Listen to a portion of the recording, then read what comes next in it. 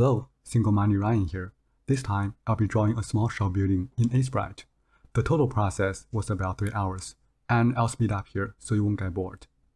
I draw the outline of the building first. In this step, I focus on making the contour interesting, so I add some slope and bevel the corners to break the rectangular shape. Also, I don't dive into details and don't draw the small items. I usually add those things after I figured out the colors. Next, I'll add the base colors. I decide to use red as the main color. I only use it at the focal point of the painting, which is above the door and a little bit to the left to balance the colors. Once the base colors are settled, I move on to adding more color layers for the shapes.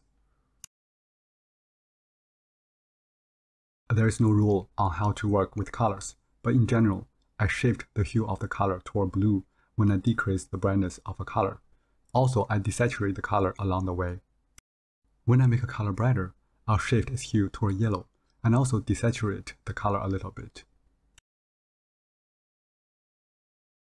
Next, I'll start adding small items to bring the painting alive. You'll notice I am still adjusting colors here and there because I'm trying to do my best to create color harmony.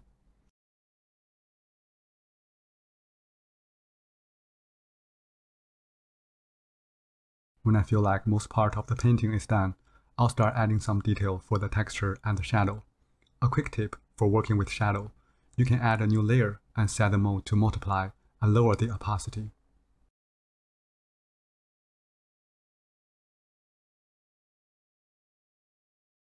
Alright, this is the final result.